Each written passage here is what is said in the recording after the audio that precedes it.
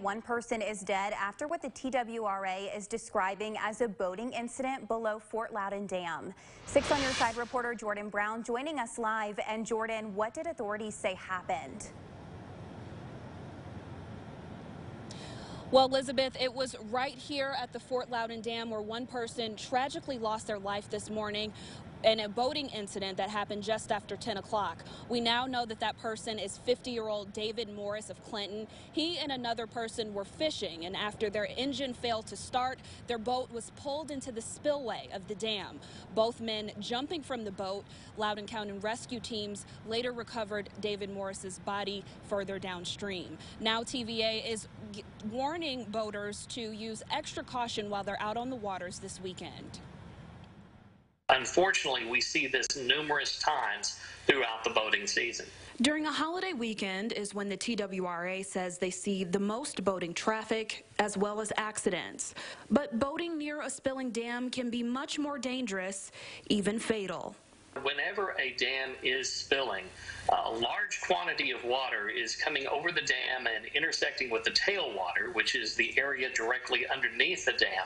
And that creates various suctions and various vortices that can sometimes make it extraordinarily difficult for boaters to control their craft. TVA spokesperson Jim Hobson says the dams are so dangerous because of the amount of water that's spilled per second and how fast the waters can change at any point in time.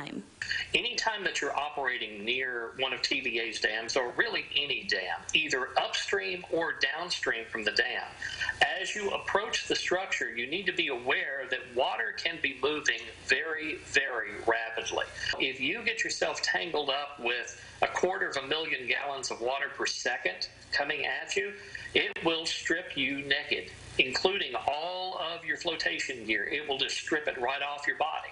And with water levels higher than usual this year, it's important to be alert and aware as water levels are unpredictable and can change depending on the weather. It just takes being aware of what the dangers are, whether you're boating or swimming, and then making sure you're taking the necessary actions to prevent those risks so that you or your family are not faced with the kind of tragedies that unfortunately happen when we see people on the water.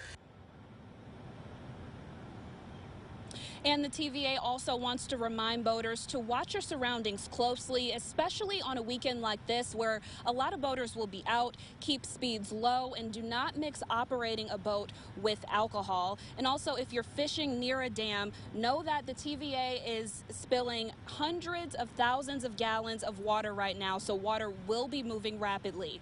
In Loudoun County, Jordan Brown, WATE 6 on Your Side. Good advice, Jordan. Thank you. And by the way, the man who survived the deadly boating incident this morning has since been released from the hospital. The incident still under investigation by the TWRA.